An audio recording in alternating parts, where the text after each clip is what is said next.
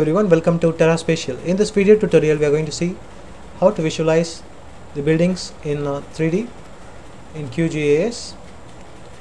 So let's get started. So first let us add the building dataset. Layer, add vector layer. Use this browse option. So I'm going to choose this GML file. I'll be also sharing this file in the description with the link. You can download it for the education purpose and learn how to view the buildings in 3D. So click open and add. So you can see the building datasets. Okay, right now let me show you from where I have downloaded the data. So I have downloaded the data from Open Geodata portal. So this is the website from where I have downloaded the buildings with the heights. Now moving to this, you can see that I am having building layers. There are around 4 building layers. Okay, so the important step is we are having the building data, and we must also have, for each building we must have the height. So it will be stored in the attribute. Let me open the attribute table of one of this building data set, and you can see this is the attribute, this is how it looks like, and you can see that measured height is being given for the individual buildings. This is the height of the individual buildings. If you have buildings and if you don't have the height of the building, you can also try it approximately, or if you have done a field survey, you can create a new field and add the building height, and you can also view the building in 3D. So let me close it and we just move on to the creation of 3D building view in QGIS. So select this file, properties. Inside properties you can find 3D view. Now defaultly it will be there in no symbols. So select single symbol, and in intrusion option at the last you can find a small button, like just click on over here and you can find field type integer double string. So here we are going to select the field which is having the building height. So after choosing it, click apply and click OK. The same procedure I am going to repeat it for the other layers also.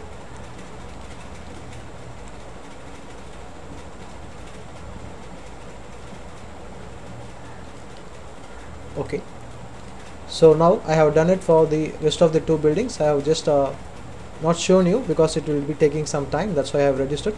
So now let us go on to the 3D part.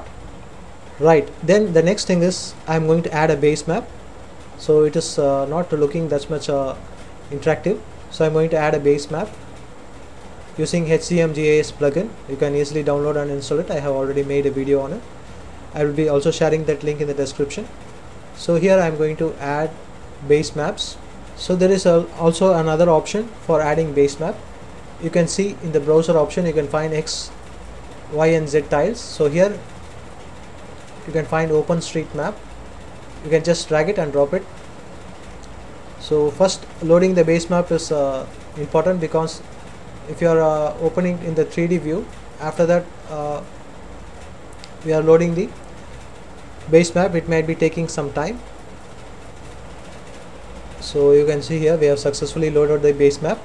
Now we are going to do the 3D part. So you can see the option new 3D map view. Click on it and you can see instantly the 3D map is being added. So now in order to visualize the building in 3D, what we need to do is we just need to hold down the shift button, and in the mouse please use mouse left click. You just need to hold on it, and if you just bring this in the downside, you can easily see the 3D view. You can use the mouse to move left and right. Okay, so now you can see that there is a gap between this base map and building. In order to fix that, go to the option configure, and you can see the option terrain. Here we are going to select online and click apply, click OK. So now you can have a better view. The building is sitting on the top of this base map without any issue. Like this you can have a 3D view. Use the shift button, just hold on the shift button, and using the mouse left click button you can move around the map up and down like this. You can also use the scroll button to zoom in to any particular buildings. So we can also change the view of the camera, configure, and here you can find camera and skybox. Here defaultly it will be there in perspective projection, in projection type, and here you can. So let us change the field of view to 90° and let us see how it looks like.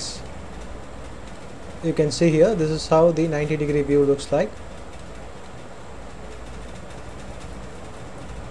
You can use your mouse left click to go. You just need to drag it front and back. You can see the view of the buildings at a field view of 90°. Now let me put it to 20° and let us see how it looks like. You can see the view.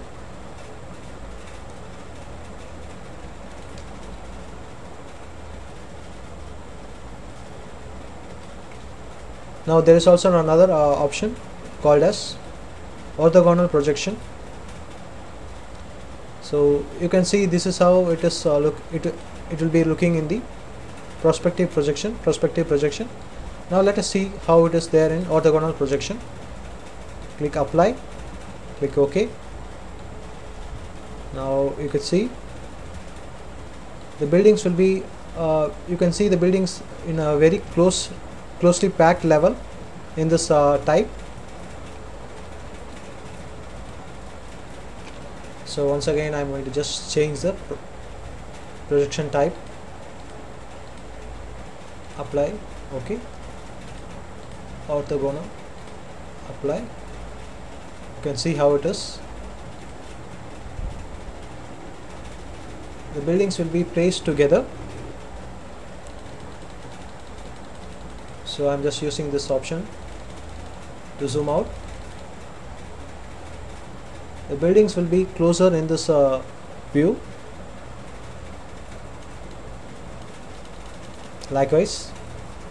So let me bring it to the default.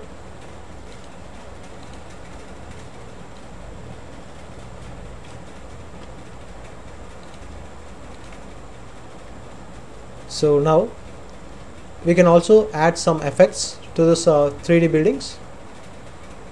Click on configure and you can see effects. So you can select show shadows for the building. You can see the difference.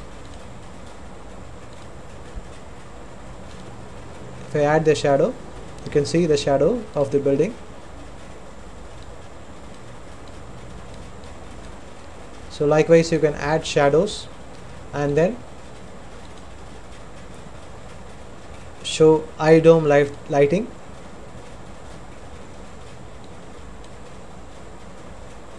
Now you will be seeing the difference.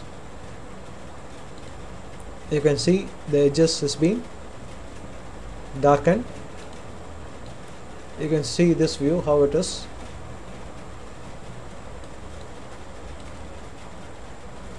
Like this you can create, right? So there are also, let me show you the lighting effects. So in lights you can see that directional light is available. So here you can set the sun's elevation 0 to 90 degrees. So if it is a 90 degree, and let me choose the light color of the light. So I'm going to choose orange, and you can see that if I set it to 90 degrees, the sun will be at the top from ground. 90 degrees it will be there, and you can see the shadows. You can't find the shadows that much because the sun is in 90-degree angle. The shadows won't be falling on the ground. You can also change it. So here, instead of putting 90 degrees, you can put 20 degrees. For example, it might be a sunrise or sunset. You can see the difference, how the shadow is looking. So you can see this is the sun's view, sun's angle, and you can see the back shadow of these buildings. Likewise, you can create the lighting effect. You can also increase the height of the elevation of the sunlight. Now you can see how it is.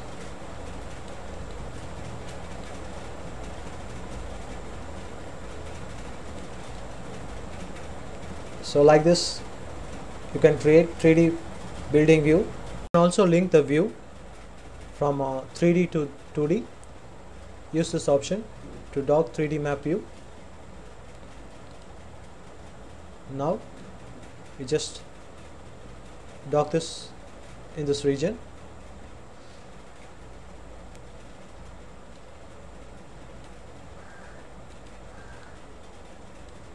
And in settings, go to camera, and you can see the option 2D map view follows 3D camera, and 3D camera follows 2D view. So like this, you can choose accordingly. Click on apply. OK. Now you can see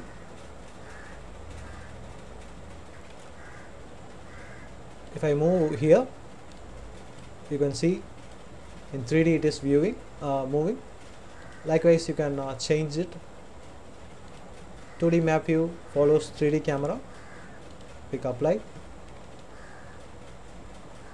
and you can see here, if I zoom into a particular location in the 3D or navigate, you can see in 2D also it is moving. Like this also you can set up. There is another option where you can see the visible camera area in 2D map. Click on apply and click OK. Now you can see the visibility from 3D view. If I zoom in,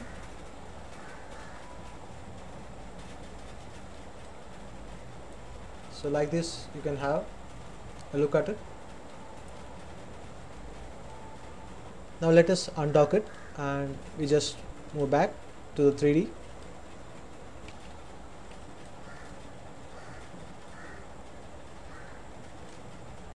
And add some effects to it. So if you want to export this image, let me show how to do it. So let us first minimize.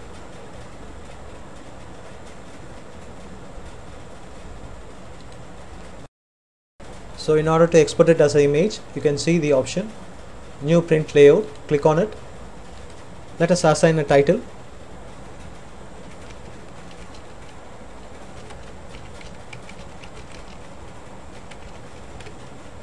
Click on OK. Now we are going to add the 3D by using this add 3D map. So the scene has not set. Let us move back to the 3D part. We just need to fix the correct position.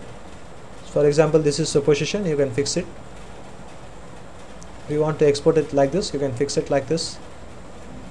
Minimize it, and you can see there is an option called as copy setting from 3D view. Here choose the 3D map 1. If you are having multiple maps, it will be showing accordingly. Now the data has been loaded successfully. You can also export it. So for that, you can see file on the top, layout, and export as an image or PDF, anything. So hit down button, save. You can choose the DPI. If you want to increase the DPI, you can increase it. So I'm going to keep it to 500. If you want, you can set it to 500, 600, 700. So the image has been successfully exported. Let us view it.